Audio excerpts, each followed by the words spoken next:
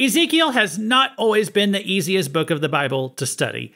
Up until today's lesson, most of it has been dark, depressing, gloomy, full of judgment and wrath.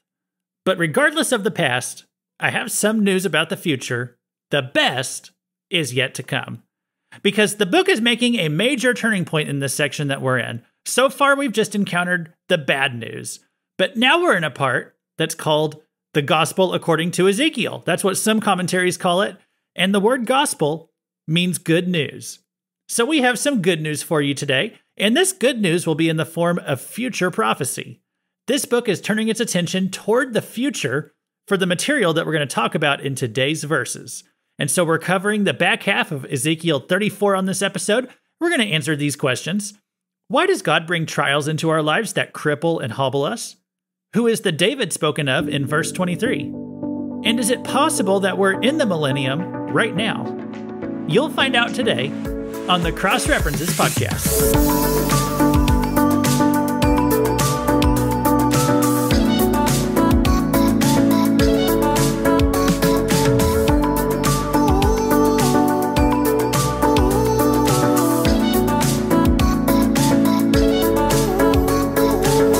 Welcome to the Book of Ezekiel, a cross-references Bible study where we learn how every small piece of the Bible tells one big story and how they all connect to the cross and Christ. My name is Luke Taylor, and I'm a sheep, and I follow the Good Shepherd. And if you've read your New Testament, you know who that is, Jesus. Where we left off last week, we were reading these verses from John 10, verses 14 and 15. I am the Good Shepherd. I know my own, and my own know me. Just as the Father knows me, and I know the Father, and I lay down my life for the sheep. Now, most commentators believe that Jesus was not just making a metaphor about himself, but that he was actually drawing back to Ezekiel 34 specifically. And so Ezekiel 34, if you didn't hear it last time, this is a passage about good and bad pastors, which I related in the previous section to good and bad, this section's about shepherds, but I related it to good and bad pastors. And so there were lessons in there that could be for leaders of all types, but I most specifically see it as speaking to pastors because the New Testament metaphor for a pastor, or the word for it, is the same word for shepherd. So we talked about that last time. As we discussed, our leaders can fail us and they can disappoint us. They can be bad leaders who they take advantage of their followers. They take advantage of their sheep. And Jesus proclaimed himself to be a better shepherd, the best shepherd, the good shepherd, and he is the one who will properly take care of his flock and hold those bad shepherds accountable.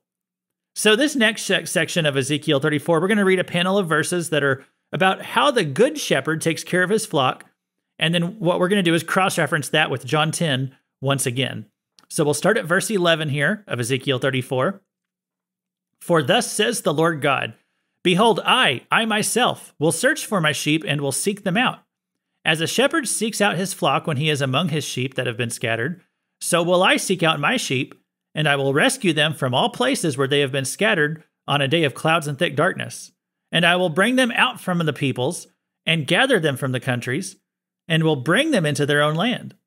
And I will feed them on the mountains of Israel by the ravines, and in all the inhabited places of the country. So as we talked about last time, the bad shepherds would scatter the sheep. And God doesn't want his sheep to be scattered. God wants his flock united. I think of that long prayer that Jesus prayed right before he went to the cross, and I think it's John chapter 17. And he prayed there that we, the church, that we would be one with the Father and one with each other. This is God's desire. He wants unity. And God desires that those who've been cast off and separated and those who are missing from the flock, that they would be brought in. See, God from his vantage point of eternity and seeing everything, seeing the whole world. He looks out at it. He sees all the people out there who are willing to accept the gospel of salvation and who need to be brought into the sheepfold. And so he says, my sheep have been scattered. But he says, I will bring them out from the peoples and I will gather them from the countries. And so God wants all his sheep brought together, no matter where they are.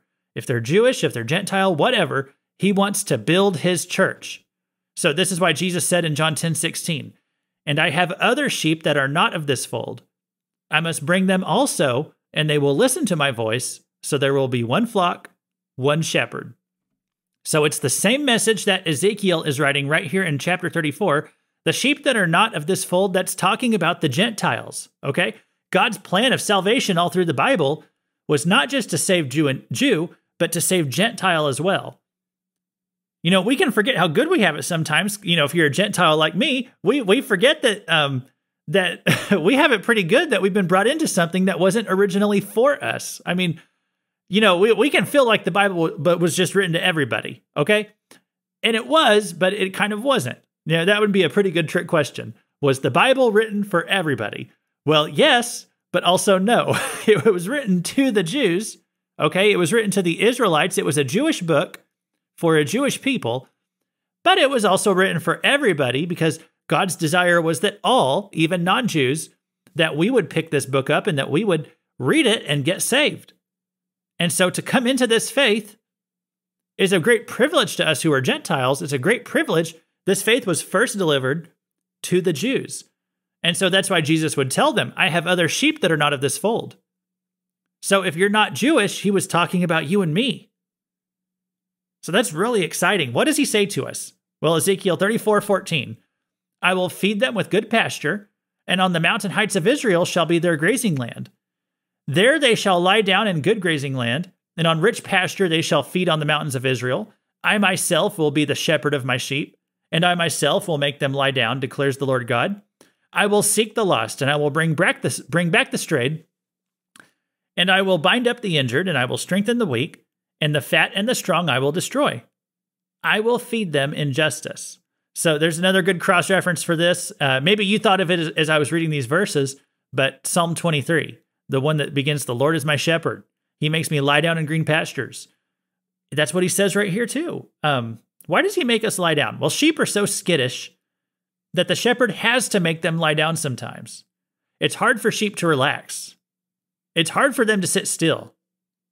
Remember a couple weeks ago, we had a lesson about be still and know that I am God, that we need to take time to slow down and rest and reflect on the Lord, to talk to him. And if we're not going to do that voluntarily, then he has to make us lie down. You know, and that can be all kinds of different ways. So he might send a setback into our lives, a waiting season into our lives, and make us to lie down. He is the good shepherd, and he has his reasons for doing those things. He has his reasons for allowing trials into our lives. And he said here, he will bring back the strayed, the sheep who have strayed, the prodigal sons who don't deserve it. Those who came to God and then they blew it, and maybe they feel too ashamed of themselves to come back. God says he will get them and he's going to take them back. If you're a Christian who's strayed, let me say this. I've noticed, maybe I'll use this as a warning. I've noticed for many Christians, whenever they want to run off into sin, sometimes God will just knock you right on your butt, just to get your attention, just to say, hey, you might see other people of the world running off into this stuff, but you do not follow them. And he does that for our good. He doesn't want to see his sheep stray. But if you do stray, he's always willing to take you back. So he's a good shepherd. He brings back the strays. He says he will bind up the injured and strengthen the weak. Sometimes we get injured in this life. We get injured by this world. We get injured by the enemy. We get injured by ourselves. Sometimes it's our fault. Sometimes it's others' fault. But just because you get injured by this life, by this world, it doesn't mean that God has forgotten you. Even whenever you blew it, when you injured yourself, God says he will bind you up and strengthen you. So God still has a plan for you. I've heard it said that the shepherds of old, that they would sometimes intentionally break their sheep's legs. Now that sounds crazy. You say, why would a shepherd intentionally break his own sheep's leg? Well, a shepherd might do that if this sheep had just a bad habit of wandering off, if the sheep wouldn't trust or stay close to the shepherd. And so after the sheep had messed up enough times, the shepherd would take that sheep and he'd hold out his leg and he'd take out his rod and he'd break the sheep's leg. Now, why would he do that? Is that just punishment? It's more of discipline. You see, the sheep could not walk on this leg while it was broken. So after the shepherd broke that sheep's leg, he'd pick up the sheep and he would carry him on his back. And he would do that until the leg was healed. So during this time, as the sheep was being carried by the shepherd was learning dependence on the shepherd. He was learning that he could trust him. He learned to walk with the shepherd so that whenever it came time to walk on his own, the sheep knew how to stay near to the shepherd and not let himself get out of the shepherd's presence. And the same can be true in our lives. Sometimes God has to do something to break our legs. He has to hobble us for a bit. And it can hurt. And we wonder, why would a good God allow such pain into my life? But through that process, we learn to trust him. We learn to depend on him. We learn how to remain in his presence even after we've healed from whatever broke us. We've learned how to stay in the presence of the shepherd. And so we come out of that trial stronger than how we went into it. Now, I'm just going to be honest, when I was 18 or 20 years old, I wouldn't have liked a message like this very much. Back then, if I had a trial in my life, I would have just been more likely to just get mad at God about it. I'd say, well, God, I know you're real. I don't doubt that you're real. I know you're in control. So I know you didn't have to let this happen to me. Why are you even allowing me to have to deal with this hard thing? Why is it just doesn't seem fair? I didn't do anything wrong. Life's so unfair. That's probably what I would have said back then. Now that I'm a bit older and I've been through a few hard seasons in my life, I'm understanding more and more how God's furnace is his refining fire. I understand how I've come through some of these things better than how I went into them. I didn't ask for the trials. I didn't want the trials. But today I'm thankful for some of the trials I've went through. I'm thankful for how they brought me closer to the Lord. How they brought my faith to a deeper place that I know I wouldn't have got there without him. Now, I'm not just saying this to sound spiritually mature or holy or something. I'm trying to be real with you. I'm not gonna pretend I'm always thankful for every trial I've gone through. Okay, maybe I should be, but I'm not spiritually mature enough for that yet. There's some things that there's hard times I've gone through that I'm just like, I still don't understand what was behind all that. And some of the hard times I've gone through, they might have just been my own fault. Maybe I did something boneheaded. But I'll say this, even in those situations where I did something to cause my own strife or whatever, God would even use those situations to teach me something and bring me closer to him. And it's good to be closer to him because he's the good shepherd. All right, well, let's go on to the next set of verses. Verses 17 through 19. This is going to be talking about how the Father judges. And so Ezekiel 34:17, as for you, my flock, thus says the Lord, behold, I judge between sheep and sheep, between rams and male goats. Verse 18, is it not enough for you to feed on the good pasture, that you must tread water with your feet the rest of your pasture, and to drink of clear water, that you must muddy the rest of the water with your feet? And must my sheep eat what you have trodden with your feet, and drink what you have muddied with your feet? And so what it's saying to us right there, it's talking about how God is going to judge within his own flock. To put this in modern terms, it speaks of how Jesus is managing his church. When one church member is bullying or taking advantage of another member of the church, Jesus has ways of dealing with that. Now, I'm not saying I always know how God is going to deal with it, but I'll say this, he does have his ways. Whenever someone's living in sin, whenever someone's doing something wrong, God has his way of exposing them and dealing with it. So in these verses, it says when one sheep is fat and another sheep is skinny, or whenever one of them has muddied the water of another, it's using, metaphors here, but it's saying God notices these things and God will judge between sheep and sheep. I just spent a week at the county fair for my work, and I saw a lot of people judging between sheep and sheep while I was out there. Well, there's and in these competitions, there's judges who come and they inspect the animals and all that. And I just was, so as I was thinking about this lesson and thinking about what I've been studying in Ezekiel 34, I would just reflect on that as I was out at the fair and watching these sheep inspectors go around, and they look at just every little detail, things that as I grew up on a farm, but I'm really not a farmer. It's things I would never notice about animals. But these judges, they'd go out there and they would just point out the most minute little things about a little flaw with this animal, or something that made an animal exceptional. You know, they would notice all these things. And that the rest of us would just be like, you know, I didn't even see that. And so we have a judge who will judge between sheep and sheep, a master sheep inspector, our shepherd who watches over us. He sees everything. He sees all the details. And if you've been treated unfairly, God saw it. And if you treated someone else unfairly, he saw it. And God's going to deal with all of this unfairness in our lives. He's going to deal with the mistreatment that we receive from other people. And so that's what he's saying right here. But then he makes this transition as he's saying this. He's going to make a transition right here to start talking about future events, okay? Which, when Ezekiel was written, all of this was future. But now it's going to go to where it's even future for us. Verse 20, therefore, thus says the Lord God to them, behold, I myself will judge between the fat sheep and the lean sheep, because you push with side and shoulder and thrust at all the weak with your horns till you have scattered them abroad. I will rescue my flock.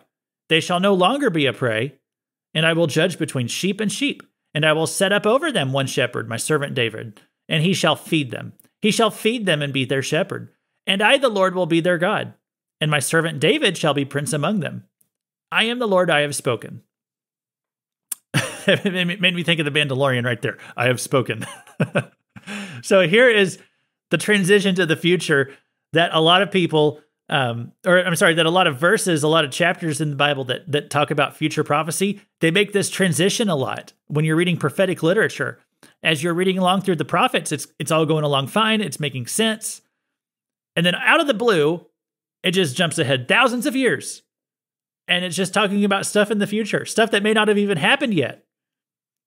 And so that's what it seems to do right here whenever we hit verses 22 and 23. All of a sudden, it seems to start talking about the millennium. Now, if you're a longtime listener of this podcast, you may know that I take the premillennial view of Scripture. Like, I believe that the end times are still in front of us when we talk about the end times, that this has not happened yet, that there's going to be a 7-year tribulation, and then at the end of that, Jesus will return, and then he's going to set up a 1,000-year reign. And so I think that the millennium is a millennium. It's not a millennial, okay? I believe it is a millennium, though. It's 1,000 years, okay? We're going to be studying the millennium a lot as we go forward on the podcast. And so whenever I read something like verse 22, I don't know how to read this except as something that's going to be taking place in the millennium. Okay, here was verse 22. I will rescue my flock. They shall no longer be a prey. I'm really looking forward to that day when I'm no longer a prey. But that day has not come yet, because as long as evil is allowed to reign and allowed to flourish in this world, there's possibility that even we Christians, could be prey. And that's going to continue until Jesus comes back and until Jesus becomes king of the world. So I believe now it's talking about that future time. And then verse 23 said something kind of curious. He said, and I will set up over them one shepherd, my servant David, and he shall feed them and be their shepherd.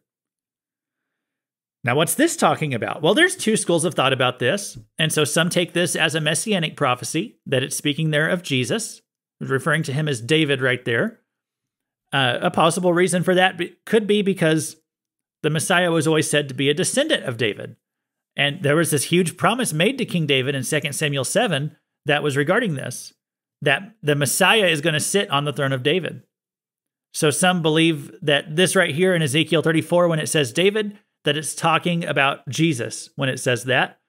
Then there's others who believe it's actually talking about King David, that he himself has a role to play in Christ's millennial kingdom.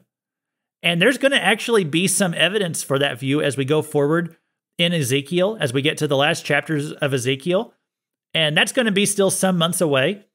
So consider this just maybe a teaser for that. We're going to dig into that a lot more, but there is some legitimacy to this view that the King David that it talks about in verse 23 and later in Ezekiel, that he is really King David, that he's going to have a role to play in the millennium. And so we'll get into all that later. For today, I'm just going to read the last 7 verses of today's chapter and make some comments about that, and then we'll wrap it up. These are blessings of the millennial kingdom period. Starting at verse 25. I will make with them a covenant of peace and banish wild beasts from the land, so that they may dwell securely in the wilderness and sleep in the woods. And I will make them and the places all around my hill a blessing, and I will send down the showers in their season. They shall be showers of blessing, and the trees of the field shall yield their fruit, and the earth shall yield its increase, and they shall be secure in their land. And they shall know that I am the Lord when I break the bars of their yoke and deliver them from the hand of those who enslave them. They shall no more be a prey to the nations, nor shall the beasts of the land devour them. They shall dwell securely, and none shall make them afraid. And I will provide for them renowned plantations, so that they shall no more be consumed with hunger in the land, and no longer suffer the reproach of the nations.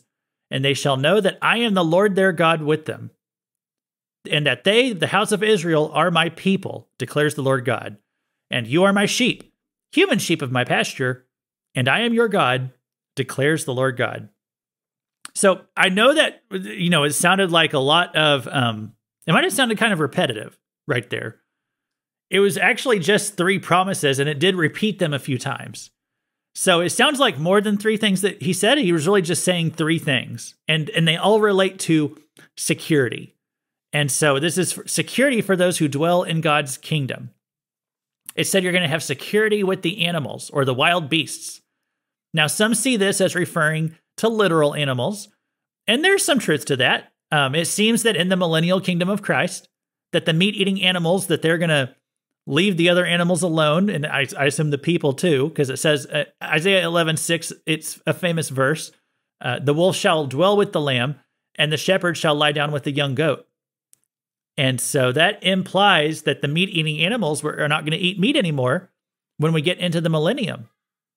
There's another way of understanding the wild beast comment. It could be talking there about demons or dark spiritual beings, the ones who try to harm humans. We're going to be given security from them as well when we get to the millennium. And then it said security in food supply. That's the second promise right there. That the land will be well watered and that it will bear fruit for us. So all of our material needs are going to be met. And then lastly, the last promise was security from oppressors, those who would try to bully or to take advantage of us, people who would attack us or even just look down on us, to suffer the reproach of the nations, to be ashamed of yourself because of how others see you. We're not even going to have to deal with that in the millennial kingdom. In Jesus' kingdom, we won't have to worry about how others look at us, okay?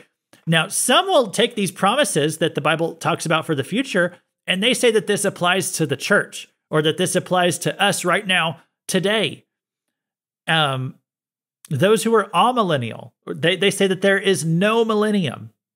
They say, that basically that it's not about 1,000-year reign of Christ that's coming someday, but that all this stuff the Bible speaks of as future, it just applies to us now spiritually. So they'd say that these verses will apply to you right now, that the moment you got saved, that these verses started to apply to you.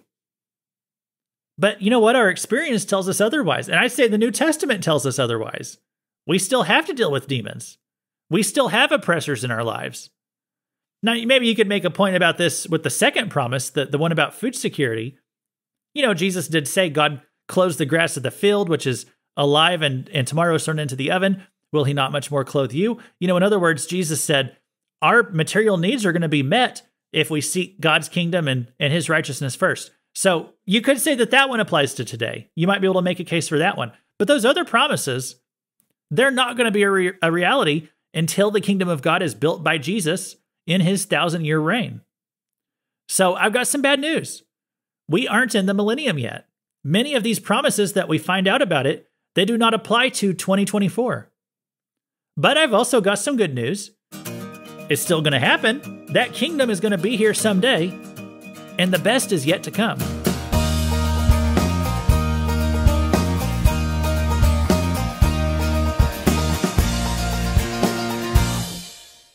Next time on this podcast, we're going to move right along into chapter 35. And that chapter is so short, I anticipate that I'm just going to complete it all in one episode. And so we'll cover all of Ezekiel 35 next time. But let me tell you this, I'm going to take next week off, okay? If you can oblige me to take a week off. The reason is that I'm really running behind right now. I went on vacation like a month ago, and ever since then, it's just like, it's been hard to catch up on things. And I just had to spend a week at the county fair for my work, like I said before. And so I've been kind of running behind on things. I need to get some home repairs done. I got some stuff going on. So I would just like to take a week off from this podcast just to catch up on life. I'll be back in 2 weeks. And so then that'll be July 29th. And that'll be whenever we cover Ezekiel 35. So please make sure that you're subscribed so that you can get that episode. Closing thoughts today. I just wanted to share this breakdown of everything that's coming in Ezekiel. This is from the New International Commentary on the Old Testament on Ezekiel, and it's by Daniel Block. And in that book, in that commentary, this is one of them I've been using as I go through the book of Ezekiel. It's like, it's actually a part 1 and a part 2 to cover all of Ezekiel. So it's like 1,600 pages altogether. And we got through, let me see. We've gotten through 1,100 of them so far on this podcast. Like, as far as material that we've covered in Ezekiel, I've gotten through 1,100 pages of that commentary. So only 500 to go. But anyway, he gives a breakdown in that book of where these last chapters of Ezekiel, what they are doing. And so chapter 34, which we just finished, that's about restoring Yahweh's role. Chapter 35 will be about restoring Yahweh's land. Chapter 36 is restoring Yahweh's honor. Chapter 37 is restoring Yahweh's people. Chapters 38 and 39 are restoring Yahweh's supremacy. And then chapters 40 through 48 is about restoring Yahweh's presence. And I just love that breakdown.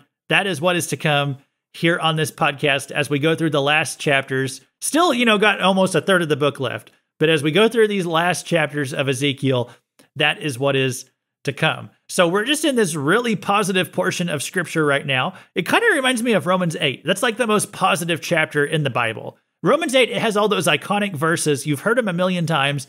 There is no condemnation for those who are in Christ. That's how it starts off. It ends with that epic verse about how nothing can separate us from the love of God whenever we are in Christ Jesus our Lord.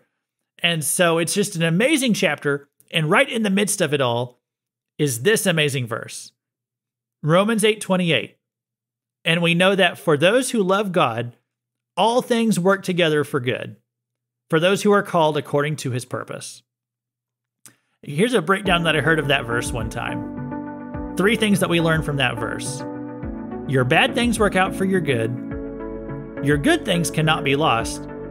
And the best is yet to come. Guys, studying Ezekiel has not always been easy. It's been dark, depressing, even gloomy at times. And life in this world is not always easy. Maybe some of you listening, you've had lives that were dark or depressing or gloomy at times. And if that's your experience, I'm not going to argue with it. You have your experience. But I want to say this, regardless of your past, we have some good news about the future. The best is yet to come. Thanks for listening to this Cross References Bible study on the book of Ezekiel. This has been Luke Taylor, and I hope the Bible makes more sense to you after this episode.